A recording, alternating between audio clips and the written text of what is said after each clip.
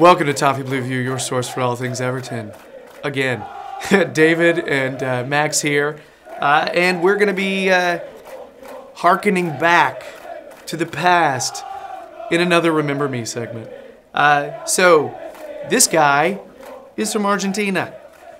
All right, he came in 2011 on a season-long loan deal from Tigre in the Argentinian league.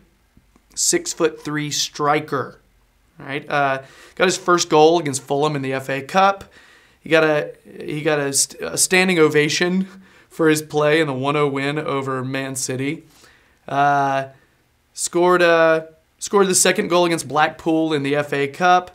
Got his first Premier League goal against Chelsea. He was a cult hero due to his hard work and commitment.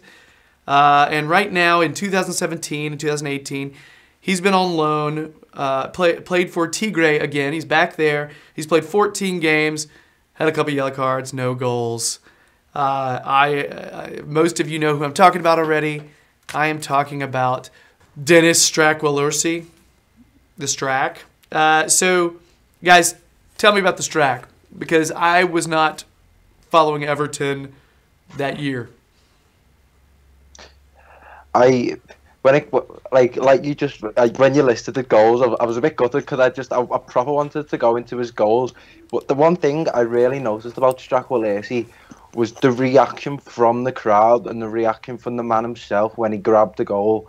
I remember the 3 goals very clearly. They were all at Goodison. The one against Fulham, he broke down in tears with my guy on his shoulders, trying to follow him everywhere. Yeah, again, I remember his performance against Man City when Darren Gibson got that 1-0 goal.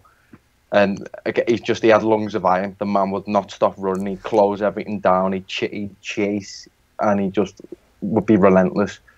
Again, the one against Blackpool, I think, I'm not going to say fluke, but I think it was a bit of a scruffy goal, but they all count, you know what I mean?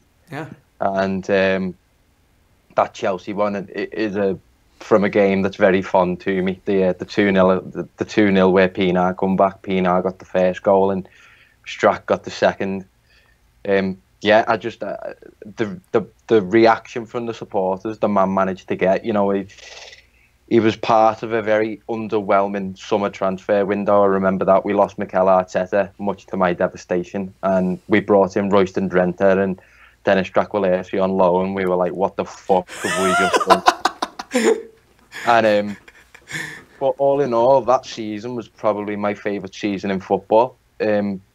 Again, in the January, we went and got Nikica Jelavic and kind of made a better goal as the season got on. I think that was the season we kind of cost Manchester United the title. And I just remember those performances and the ovations that Stracqualursi got, because you just wouldn't have expected the fans in the way that he did.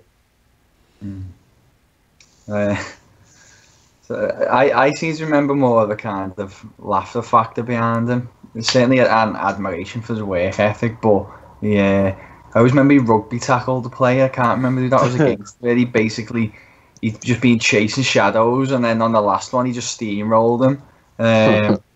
But yeah, it was a strange one because he was just known to just run around like a madman for like the last 20 minutes of a game when he come on. But before that, I don't know if you got the stats there, Gerry. I'm sure he'd scored something like 40 goals, or it might have been maybe say 20, 25, 30 in like the Argentinian Division 2 league. So we were expecting we might get a little bit of a goal score. It didn't happen, but you know he worked really hard, and he seemed to just go on, and he's quite tough. But I think we all knew we weren't getting more than a year out of him. Because he just when it comes down to it, he wasn't good enough. He was never Premier League level, but he's just one of these kind of obscure Everton players that, you know, get remembered for all the right reasons, just because of how hard they work and, you know, just the kind of spirit they have. And as I said, there was a bit of a laughter factor behind him, but you know, he worked very hard, and you know, he had a good time here, I think. And I remember seeing an interview not so long ago with him, and he talks very fondly about his time in Everton. I think we were probably his marquee club while he was on loan here of his career. that he'll always kind of look back on. So, yeah, nothing but fond memories. And remember that the one that stands out the most is the Chelsea goal, because that was a big one.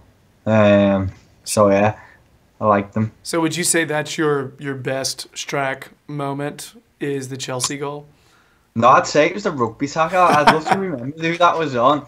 If I can get a clip, we'll try and put it in the bio for people to have a look at if I can find it. But you definitely nailed someone, and it was ruthless, but it was fantastic as well. Just summed them up. You know, he was doing more stuff like that than actually scoring goals. But that was probably my best memory of him. Mm. So Max, you mentioned a few there, and you mentioned two of them in particular, like they were especially fond. Which one is your favorite? I think it's got to be that Chelsea goal, because I think the performance in general was very good, and just I remember the atmosphere at Goodison that day being particularly volatile and what everything that Goodison should be really, and for him to score kind of put the cherry on the top of the cake. And yeah, it's just a game that I remember very fondly. Probably more so for Pienaar than for the Strack, but yeah, he deserves a mention for that. So we mentioned this off camera, but I'm going to ask again to where everybody else can hear.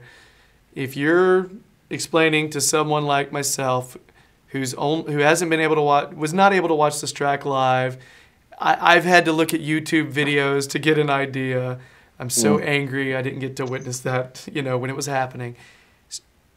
Who would you compare him to in order to kind of communicate to me, like, how he played in his relationship with fans and everything? I said, in my opinion anyway, there's really only one man that you could compare him to, and that's Oumar Niasse. The man could not control a thing. It was one of the dodgiest first touches I've ever seen on a footballer. Yeah, his work ethic and his just desire to play for Everton was apparent, and he was just one of those lads you had nothing but admiration for him. Yeah, I couldn't relate to Niasse one at first, because Niasse has kind of built himself into a genuine spot player these last few months, but certainly, that kind of Niasse September, October time when he come back from the dead almost. Definitely, people were laughing their head off when he seen Niasse like running at people, ball bouncing off his shins, and that's exactly what Stracqualursi was. It was bouncing off him, and he chased the ball down. He was never getting there, but everyone was like, "Oh, God!" The car was all getting up. He was never going to do anything, but it was just, that kind of fun factor watching him, and it's one of those players that, as I said, they'll never be remembered as a great, but they'll always be remembered. So, anything else to add about this guy? Do you guys remember anything about what he was like in interviews with the public? Anything at all? I don't think his English was awful, wasn't it? So I think that just kind of endeared him to us even more. Yeah. There was the communication barrier was there. Yeah, you could see how much he loved us, and I've always got a lot of admiration for players. I'm sure he kissed the badge after he scored. Kissed the badge against Fulham, pointing to the sky, crying, and again, I just echo what David said. It really is kind of the marquee club that he's played for. Look out for his piece in one of the. I'm pretty sure if you Google him and Everton, you'll find it's only 12 months old, and have a read. It's a good interview with him. Yeah, I guess that's it for Remember Me, the Strack. Right? So if you like the videos, please subscribe. We're nearing 500, and you could be number 500. There's nothing in it for you other than pride. That's about it. Check out Max's stuff on the Toffee Blues website. You can also find some of David's stuff on there as well. He also has some stuff appearing in the Sportsman as well. So, I guess that's all. We have more on the agenda. So, bye.